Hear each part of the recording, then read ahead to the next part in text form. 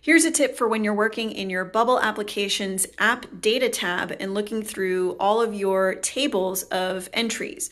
You can actually create modified views of each of your tables. This is essentially a way to create filters of those views. So let's say that you have your full list of users and you want to filter that down to only see users who have been created after a certain date, or only see users who have a certain last name or are of a certain type, right? They have a certain relationship to some other record in your database.